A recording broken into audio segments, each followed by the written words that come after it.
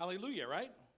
Hallelujah. And that means praise to Yah, which is Yahweh. Praise to the Lord. Amen. We're going to have a baptism today. That's going to be a praising the Lord, isn't it? Yes. We have one candidate for baptism who is in their 90s. Ben, right here, is going to get baptized. Yeah, that's going to be fantastic.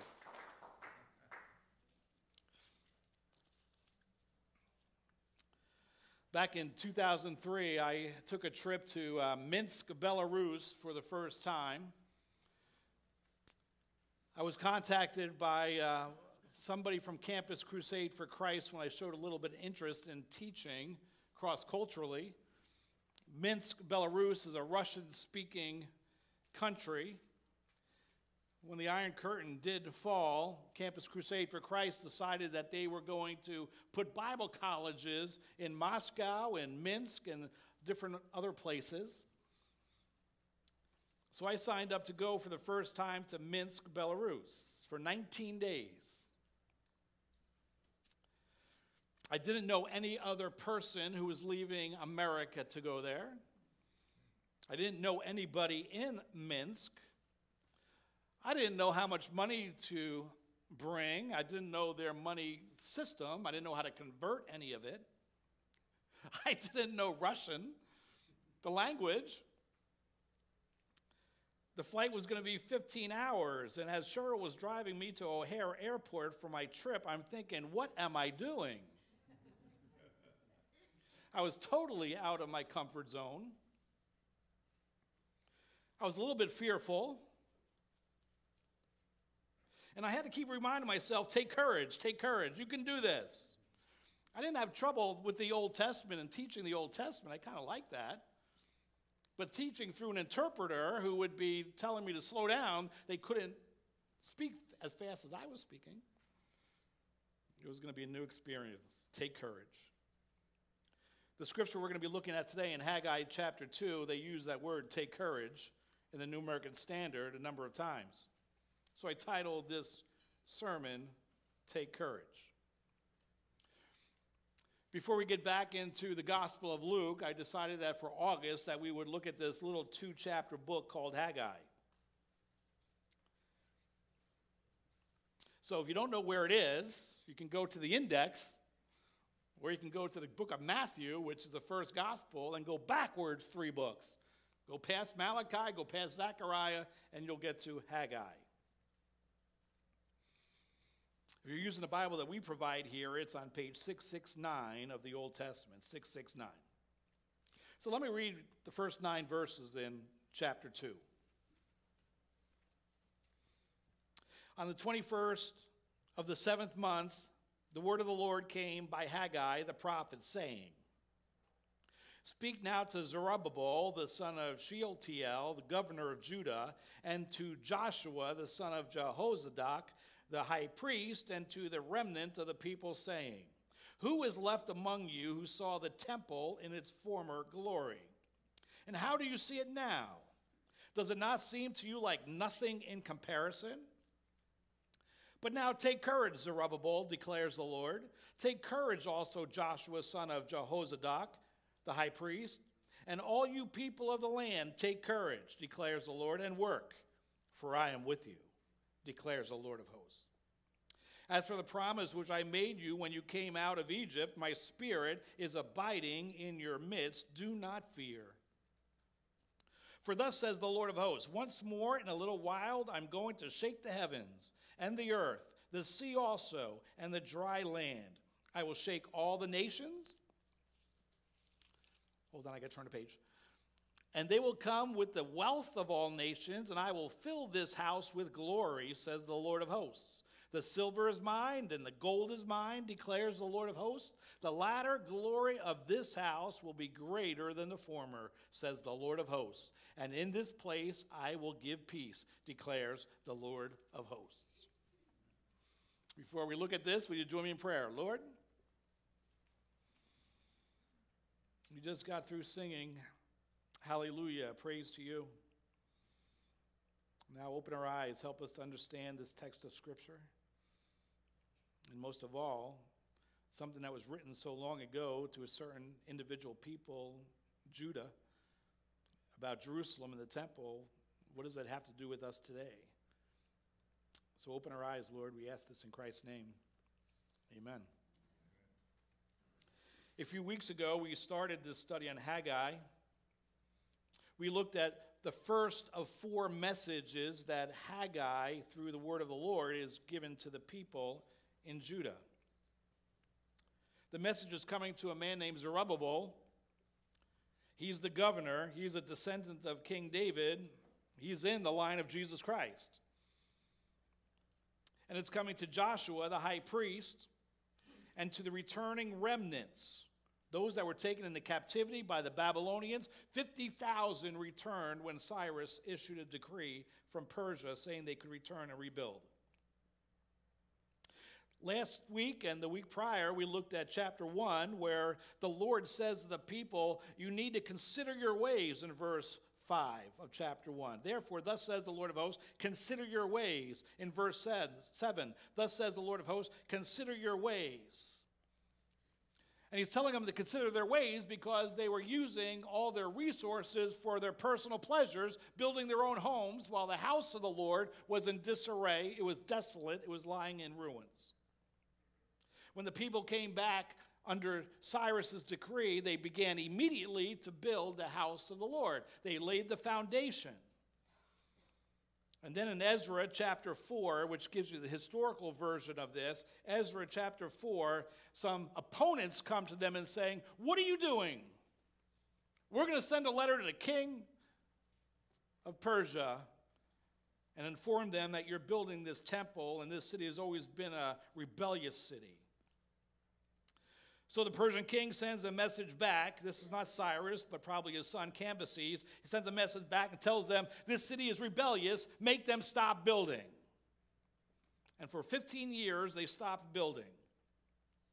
And finally, the Lord speaks through Haggai, tells them, consider your ways. You should be building the house of the Lord, not your own homes. And last week we saw in chapter 1, verse 12, the people obeyed the prophet. I love that. They obeyed the word of the Lord. And they began to rebuild. And the last verse of chapter 1 says, on the 24th day of the 6th month in the 2nd year of Darius the king, they were building. In 23 days from the initial mention of the prophecy, the prophet, we have them starting to build. Now, verse 1 tells us we're in the next month. It's almost 1 month has gone by when this next message comes. And my theme this morning is simply this: when you are active in the Lord's work, be strong and press on. That's pretty simple, right? When you are active in the Lord's work, be strong and press on. In verse 2, we're told that the recipients of Haggai's message are Zerubbabel and Joshua and the 50,000 plus more in 15 years called the remnant. You see that the date is the 7th month, 21st day. In the 7th month of the Israelite people, the Jewish people, it's a festival month. And the 15th of the month begins what's called the Feast of Booths, or the Feast of Tabernacles. And it lasts for 7 days. And so when it says the 21st day of the 7th month, we're talking about the last day of the Feast of Booths. In other words, for the whole week, there's been no work being done because they've been celebrating this Feast of Tabernacles, or Feast of Booths. So they've been working for 3 weeks. They're taking a week off for festival. But we saw in chapter 1 that God has sent a drought on the land because that they were doing their own thing rather than God's thing. And so here you're having a feast with how much food? Probably very little food. That could be kind of discouraging. And so my points are, when you're active in the Lord's work, be strong and press on, and don't let discouragement stop you. Don't let discouragement stop you from doing what the Lord's calling you to do. And sometimes discouragement comes from within. We see that in verse 3. The Lord himself is posing these questions to the people, to Zerubbabel and to Joshua. He says, who is left among you who saw this house or this temple in its former glory? Solomon had built the temple. The temple was erected and it was finally destroyed by the Babylonians in 586. The current time is 520. 86 minus 520 is 66 years. So who are the ones who saw the former house, the former temple? The seniors. People over 66 and probably 70s, 80s, maybe 90s. They're the ones who saw Solomon's temple in its glory. Here's what it says when Solomon's building the temple in 1 Kings chapter 6, beginning in verse 19. Then he prepared an inner sanctuary within the house in order to place the ark of the covenant of the Lord. The inner sanctuary is what we call the Holy of Holies. The inner sanctuary was 20 cubits in length, 20 cubits in width, and 20 cubits in height, and he overlaid it with pure gold. He also overlaid the altar with cedar. So Solomon overlaid the inside of the house with pure gold, and he drew chains of gold across the front of the inner sanctuary, and he overlaid it with gold. He overlaid the whole house with gold until all the house was finished, and the whole altar, which was by the inner sanctuary, he overlaid it with gold. What's the word that keeps popping up? Gold. In chapter 7, continuing on with the discourse about the temple, it says this in verse 48. Solomon made all the furniture which was in the house of the Lord, the golden altar and the golden table on which the bread of presence sat, and the lampstand, 5 on the right side, 5 on the left, in front of the inner sanctuary, of pure gold, and the flowers and the lamps and the tongues of gold, and the cups and the snuffers and the bowls and the spoons and the fire pans of pure gold, and the hinges both of the doors of the inner house, the most holy place, and the doors of the house, that is the nave, of gold. When this work of King Solomon was performed and finished, what did it look like? You saw gold.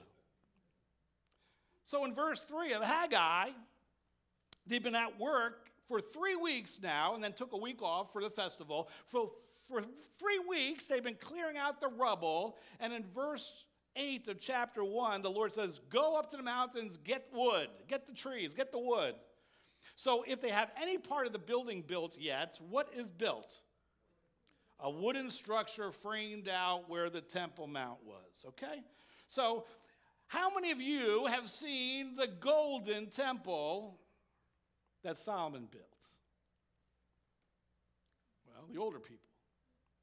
And so the second question in verse 3 is, how do you see it now? By the way, how do you see it now? And then the Lord says in the third question, does it not seem to you like nothing in comparison? And what's the answer? Yeah, it seems like nothing in comparison.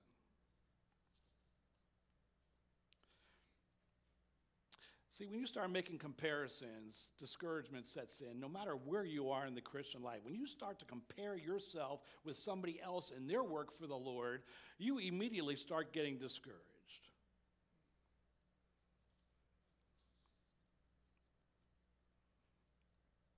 This structure is unimpressive, it's inferior, it's only a shadow of the previous temple. Sometimes discouragement comes within when you start making comparisons in the Christian life. And sometimes discouragement comes from the outside. Now, this is not in the text, but I think it's relevant because Ezra had written about this time. Here's what it says in Ezra chapter 5. Remember, Ezra 4 was when the peoples around Judah got them to stop building. Here's Ezra 5.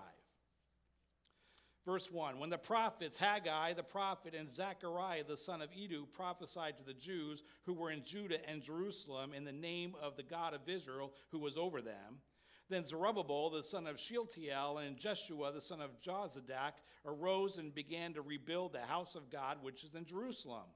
And the prophets of God were with them, supporting them. Okay, that's our time period.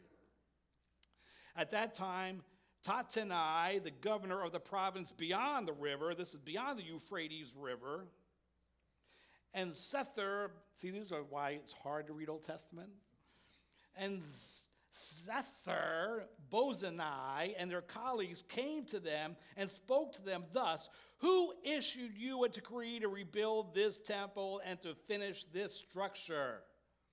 Okay? The neighboring governors got together, they're coming there and says, who gave you permission to do this? Then we told them accordingly what the names of the men were who were reconstructing this building. If you kept on reading in Ezra chapter 5, then Tattenai sends a letter to the king of Persia with all their names of the people who are rebuilding. Could that be kind of discouraging, wondering if the Persian army is going to come to make you stop building what was referred to as a rebellious city in chapter 4 of Ezra? Sometimes discouragement comes from within you, and sometimes it's on the outside. And you know, when you begin to work for the Lord, no matter what you're doing for the Lord, discouragement comes quickly. Suppose you decide to step out to help out with student ministries. Okay, I'm plugging you, Jason, okay? He wants helpers on Wednesday night and Sunday night. Suppose you decide to step out as a volunteer. Suppose in children's ministry, whether it's on Sundays or Wednesdays also, you decide, I'm going to step out and be a helper. I'm going to be a teacher. I'm going to be a leader. Suppose you step out to say, I'm going to host a life group this year. I'm going to talk to Tony and say, I'm going to open up my home to host a life group. There's a whole lot of different occupations or ministries we have here that we need volunteers. Well, let me tell you, it won't take long before you will have internal doubts and discouragement. Am I really making a difference? Maybe 3 weeks into serving, you're going to be thinking, am I really making a difference? Am I really making this ministry any better? And by the way, why aren't other people helping? Surely someone better skilled than I should be doing this. And besides, I'm getting pushback from my friends and my family that I'm spending way too much on church stuff. See, discouragement comes from within. You start thinking that you don't matter. And sometimes discouragement comes from without. Why are you spending so much time at church?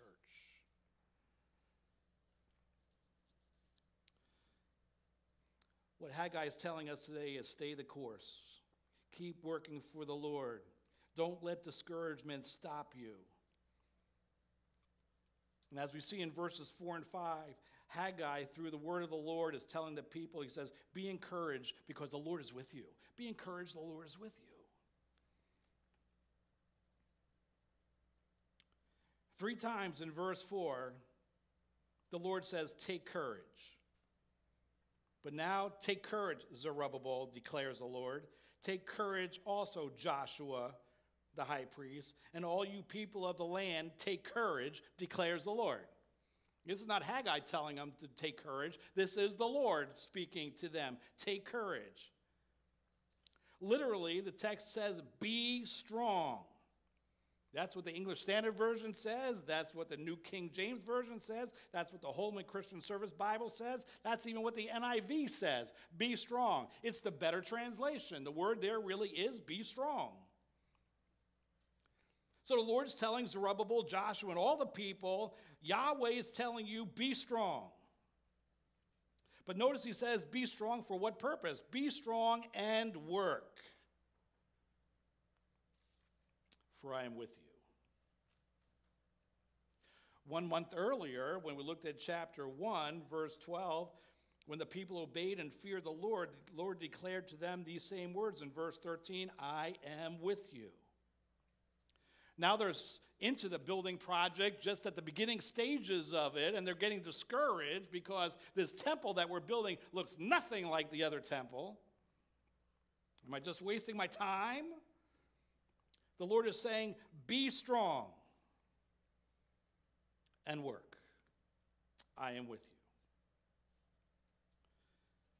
And the Lord also reminds them of the promise that he made at the Exodus when they were coming out of Egypt. He says, my spirit is abiding in your midst.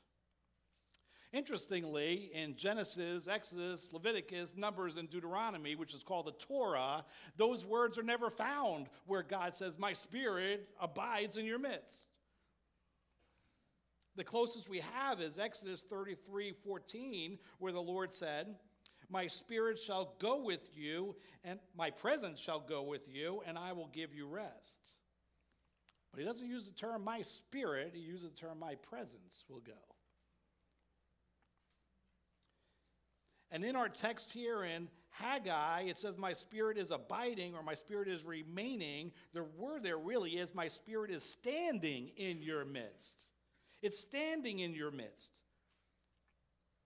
So let me ask you, how did God visibly show his presence with the Israelites when they were coming out of Egypt? What was standing in their midst all the time? Pillar. Pillar of fire by night and a pillar of cloud by day. And here's what it says in Numbers chapter 14, verses 13 and 14. This takes place right after the spies come back, the 12 spies come back. 10 spies give a bad report, and the people say, well, we can't win, we might as well go back to Egypt. And the Lord shows up and says, I'm going to destroy this people, Moses. And Moses intercedes. And this is what Moses says in Numbers 14:13. Moses said to the Lord, then the Egyptians will hear of it, for by your strength you brought up this people from their midst. And they will tell it to the inhabitants of this land. They have heard that you, O Lord, are in the midst of this people. For you, O Lord, are seen eye to eye while your cloud stands over them. That's the same word, stands over them. And you go before them in a pillar of cloud by day and a pillar of fire by night. How did God's Spirit stand among the people? In the pillar of fire and the pillar of clouds, with them the whole time of their exodus. And so what the Lord is saying here, he's saying, people, keep working, be strong and work, because just as my Spirit was with them in the exodus, so my Spirit is going to be with you as builders right now. Don't give up, keep working.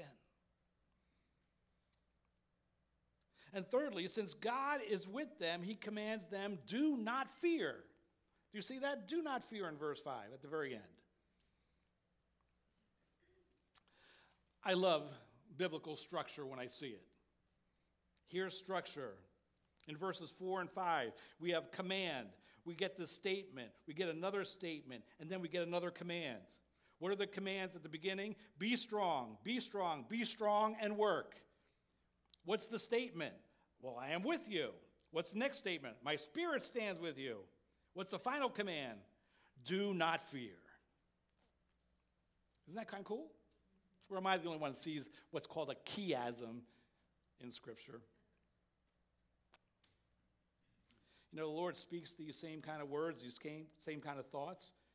He gave the same word to Joshua after Moses' death, when Joshua is to lead the people into the promised land. Here's what it says in Joshua chapter 1, verses 6 through 9. Be strong and courageous, for you shall give this people possession of the land which I swore to their fathers to give them. In other words, be strong and take the land. Verse 7, only be strong and very courageous.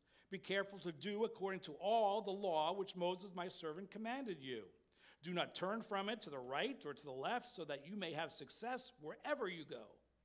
This book of the law, he's talking about the scriptures, the Torah, this book of the law shall not depart from your mouth, but you shall meditate on it, how often? Day and night, so that you may be careful to do according to all that is written in it. In other words, we read it in order to obey it. For then you will make your way prosperous, and then you will have success. Verse 9, have I not commanded you? Be strong and courageous. Do not tremble or be dismayed, for the Lord your God is with you wherever you go. In those 4 verses, how many times did he say, be strong and courageous? 3. Does the Lord say, I'm with you?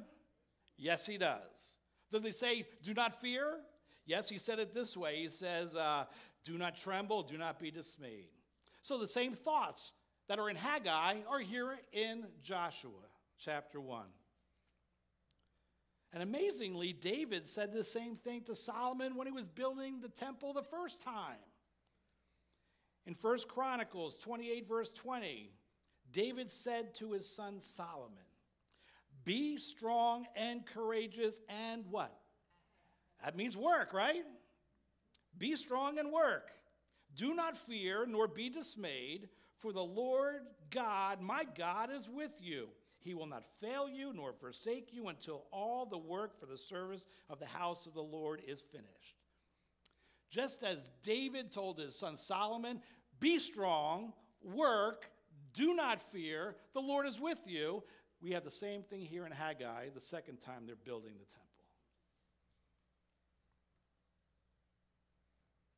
We're beginning a new ministry year here at Faith Community Church. All the ministries are starting up again. And we have ministry needs. We call them service opportunities. We have needs. And perhaps God is nudging you this morning to get involved in some manner. Let me tell you, the word of God for you is this: be strong, be courageous.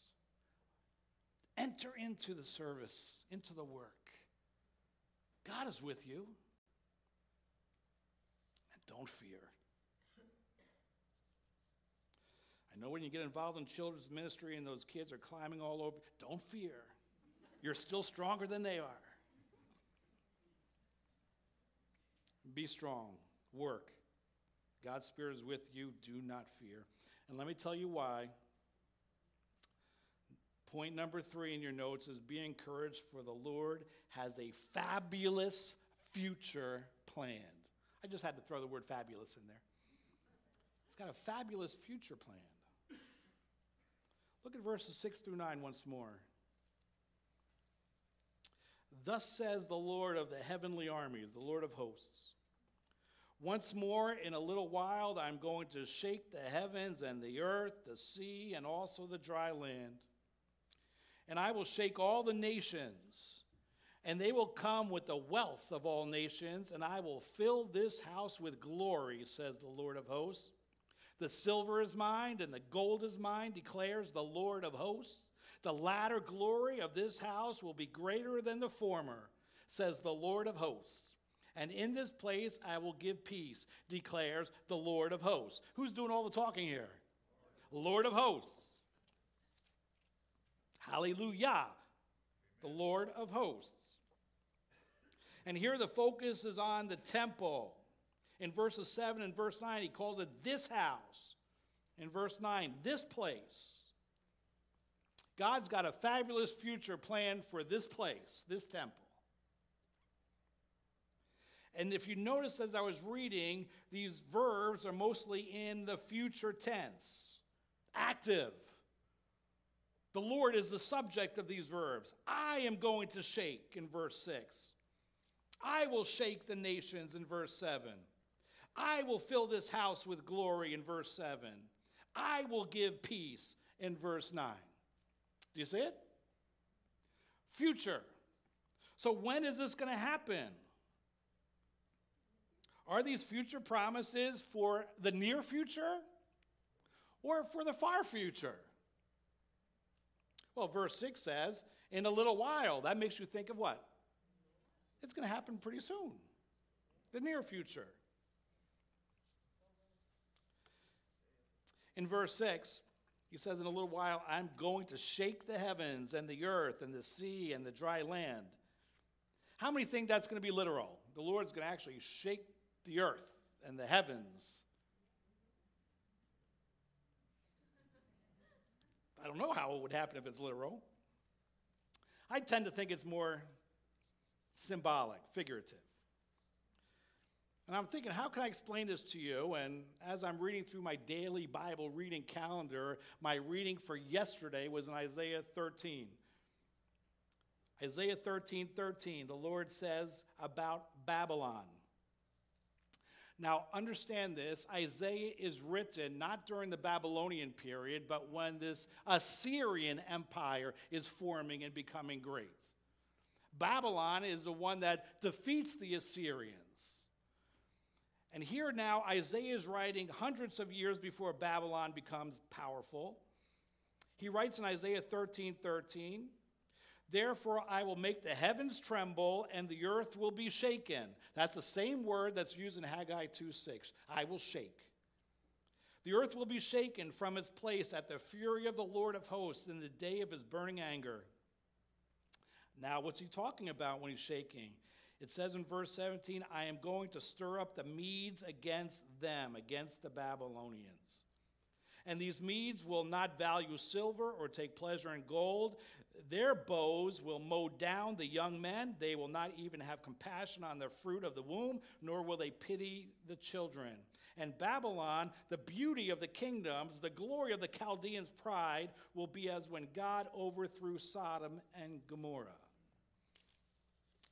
What does it mean when he's shaking up the heavens and the earth? It means it's going to be something that is spectacular in fashion. It's going to be total. It's going to be some earthly event that's going to just shake things up.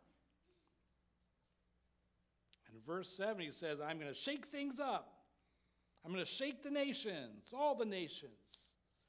I'm going to shake the nations for what purpose? Well, look at the text again. I will shake all the nations, and they will come with the wealth of all nations, and I will fill this house, this temple, with glory, says the Lord of hosts.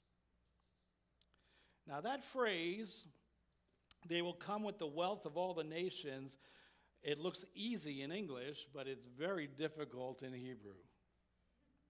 This is where I'm going to lose most of you.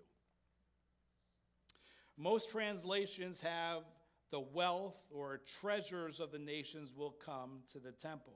That's what the English Standard Version says. I will shake all nations so that the treasures of all the nations shall come in, and I will fill this house with glory, says the Lord of hosts. The Holman Christian Bible says the same thing. The New American Bible says the same thing. The New Revised Standard Bible says the same thing. The New Living Translation has it a little different. I will shake all the nations, and the treasures of all the nations will be brought to this temple, and I will fill this place with glory. Talking about wealth. The interesting thing here is the word there is not what? It's not wealth. It's not treasures in Hebrew.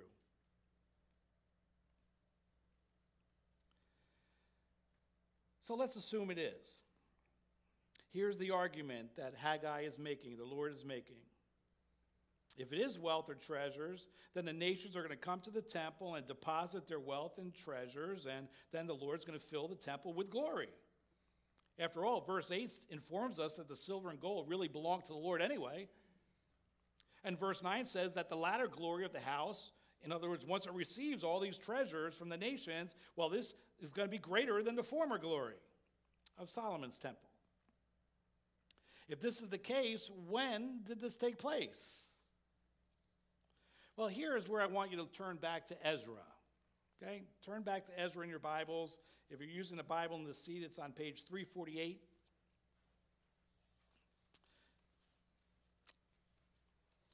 Remember, Ezra 5 is they wrote the letter to the king of Persia. All the people who are working on the temple, they don't know how the king's going to respond to this letter.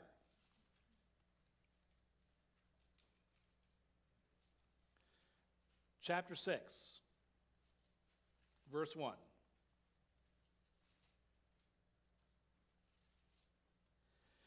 Then King Darius issued a decree. This is the law. And a search was made in the archives where the treasures were stored in Babylon. In Ecbatana, in the fortress, which is in the province of Media, a scroll was found, and there was written in it as follows, memorandum.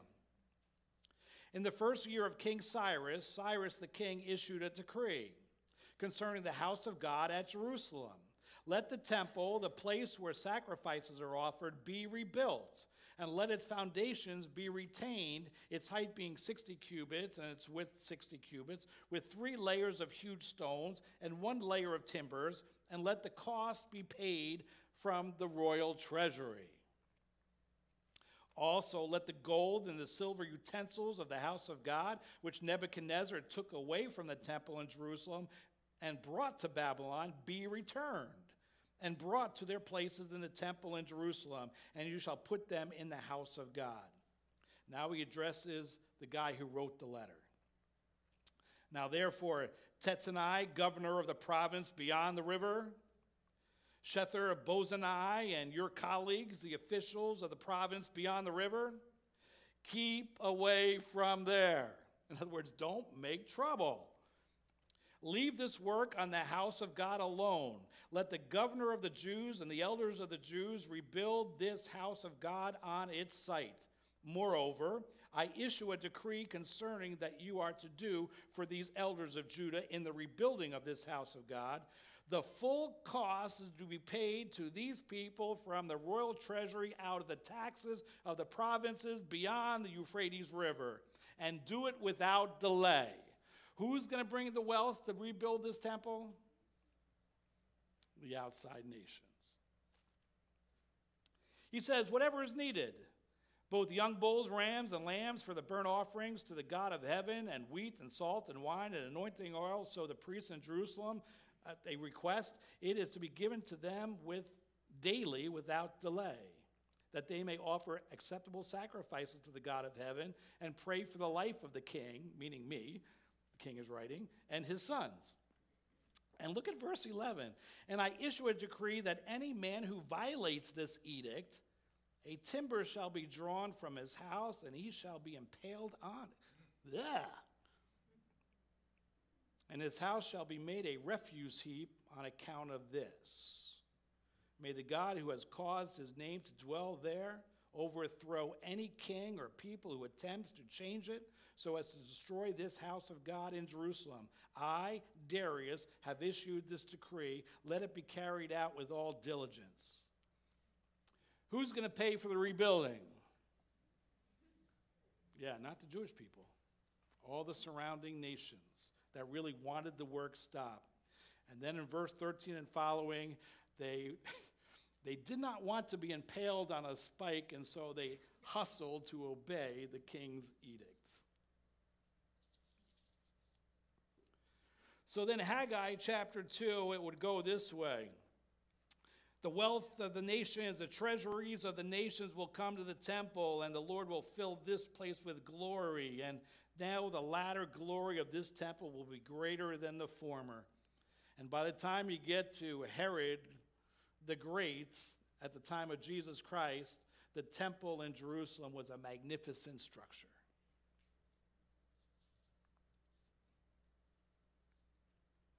So with that translation of wealth and treasuries to be paid to Israel for the rebuilding of the temple, there would be a near future fulfillment, right? I mean, while they're doing the work, this letter's going there, the letter's coming back, and then they act. But is it possible that these future promises in verses 6 through 9 are really for a far future fulfillment? What do you mean? Well, as I said in verse 7, that middle section is very difficult to translate.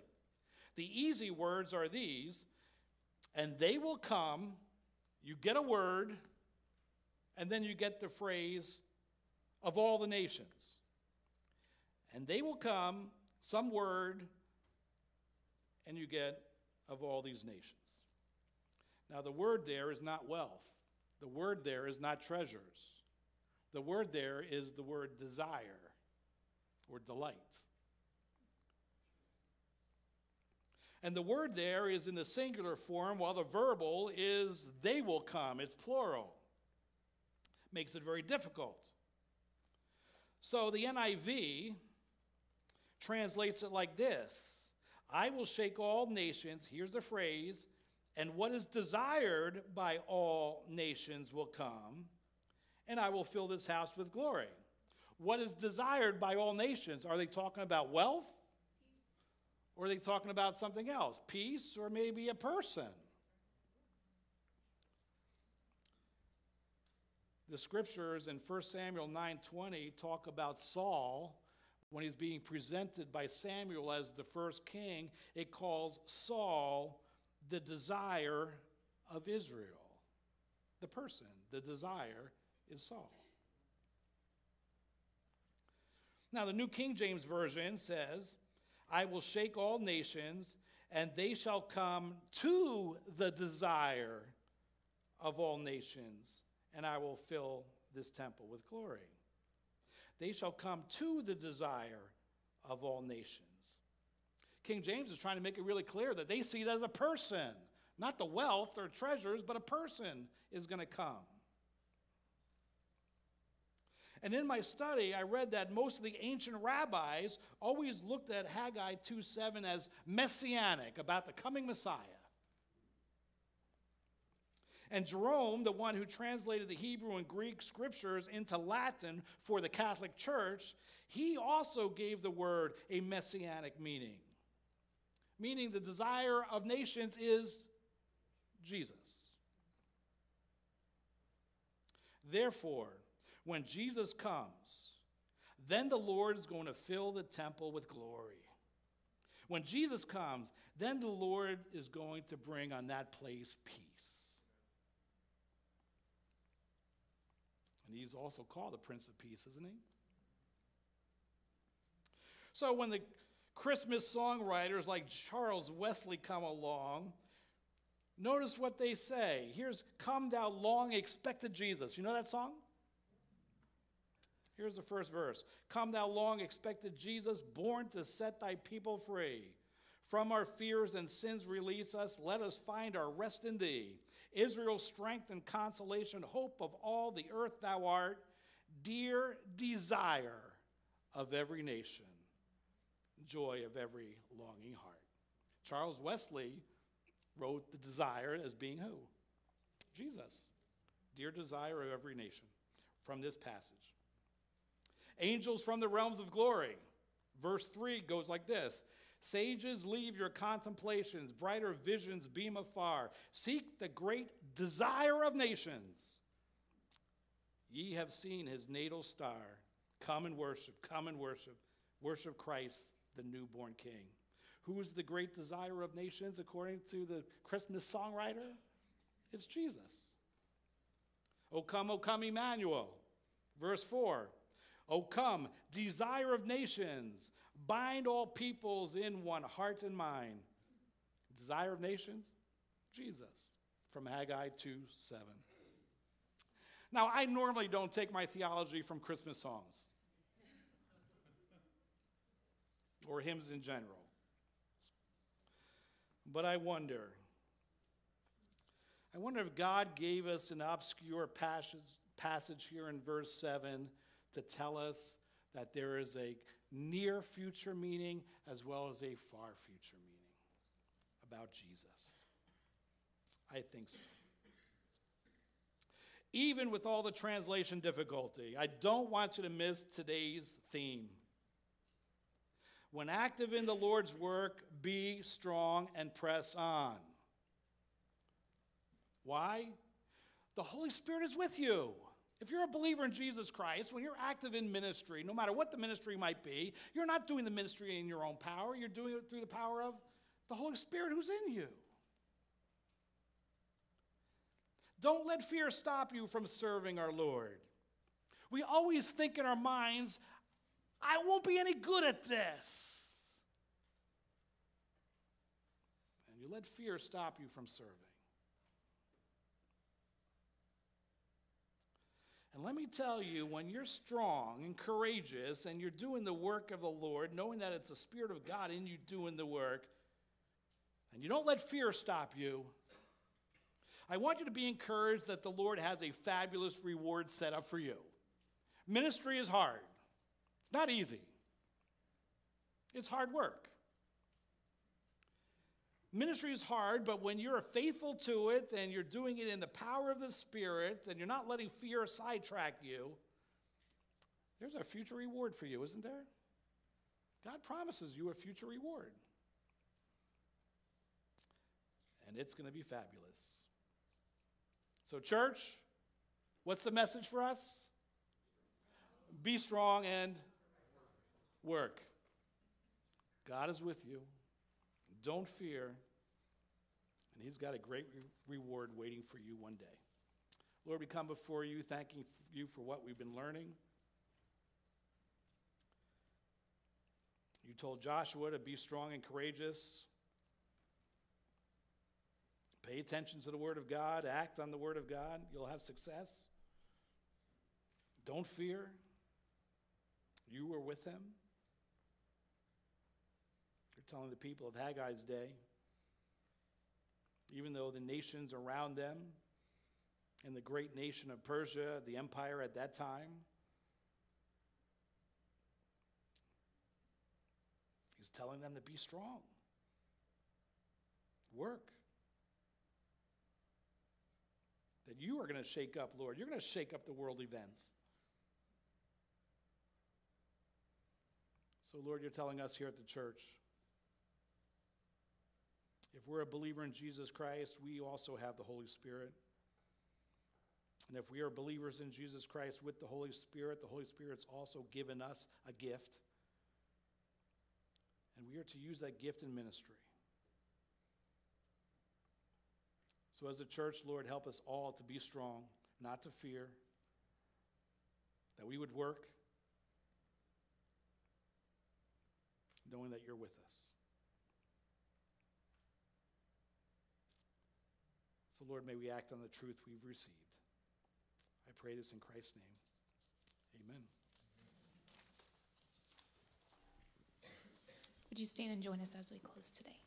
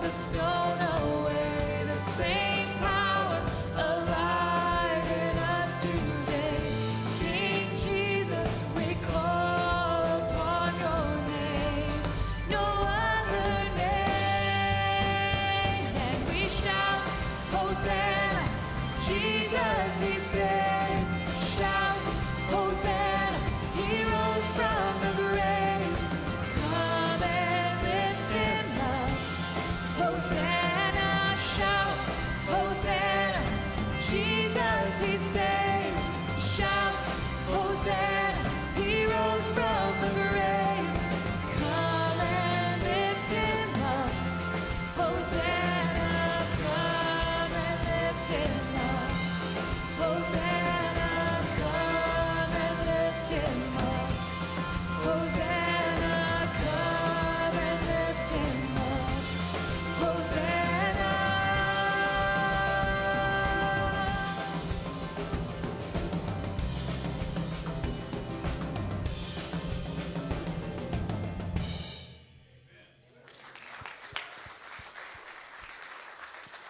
And Hosanna means save now, save now. It's actually when they're riding in on the triumph entry, what we call Palm Sunday. They're shouting Hosanna, but they're meaning save us now. Save us now. And did he save us then? Not the way they thought. He saved us by dying on the cross a few days later. We sang that song because we're going to shout Hosanna, Jesus saves. And today we have a baptism service, and we have a number of people being baptized, and it symbolizes the fact that Jesus has saved us. We're part of God's family. I want the world to know, at least the people who are there, to know I'm a follower of Jesus Christ. Amen. And today, if you still are debating, should I not get baptized? My comment to you is, be strong, act, the Lord is with you, do not fear, okay? Get baptized. Show people that you're a follower of Jesus Christ. So if you want to get baptized, it's not too late. Come up here. I've got some information for you. It shows you where it's at. It's on McConnell Road. It starts at 2 o'clock. The baptism is actually at 2:30. Don't come at 2:30. You'll miss a couple people. Kevin, it was one of the highlights of last year for you, wasn't it? Yeah, it was, okay. Kevin's in our wheelchair over here, and he got baptized last year at this time. So if you want to get baptized, see me right after this service. It's not too late. Also, if you're a member and a regular tender, you know what those boxes on the walls are for, and I need not say anything more. If you are a visitor with us this morning, you are a guest, please sign the Friendship Register, go out to the Commons, and go to the Information Center counter. We have some things to give you there to let you know about our church. Have a great week. I hope to see most of you at the baptism at 2. Have a great week in our Lord Jesus.